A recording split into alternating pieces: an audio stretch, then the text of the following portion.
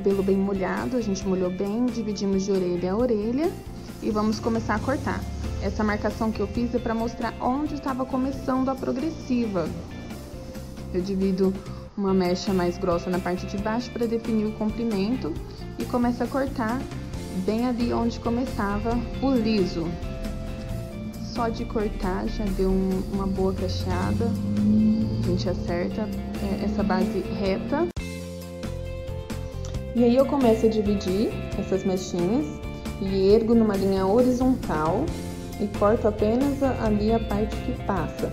E eu uso como base o comprimento. E assim eu vou soltando outras mechas, erguendo numa linha horizontal e cortando toda aquela parte lisa. Penteando sempre muito bem.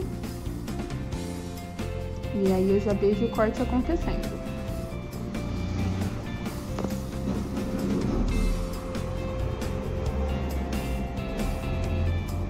Cortando sempre em picotadas, para ficar mais natural.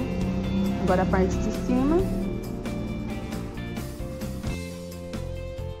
Separo as mechas e corto ali a parte que passa. Sempre em picotadas.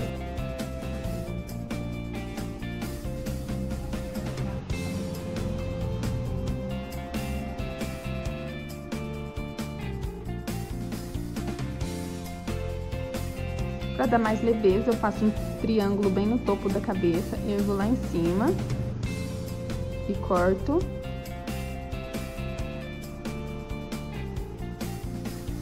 Agora eu vou medir a parte da frente, o comprimento que ela queria ali na parte da frente.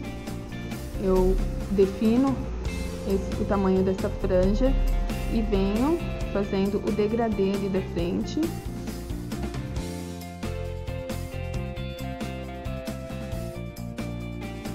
E agora eu uno a parte de trás com a parte da frente, tirando todo o bico. Na parte de cima eu também divido em pivô. E aí eu uno a parte de trás com a franja. Ergo 90 graus. E aí eu corto o que passa.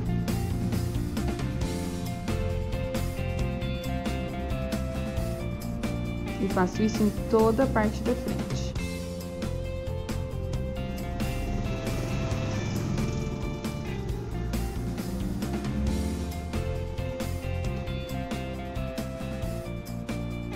Agora, para finalizar o corte, eu fiz uma fitagem no cabelo dela.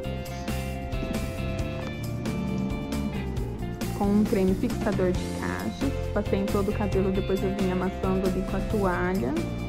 E depois com o difusor para secar esse cabelo.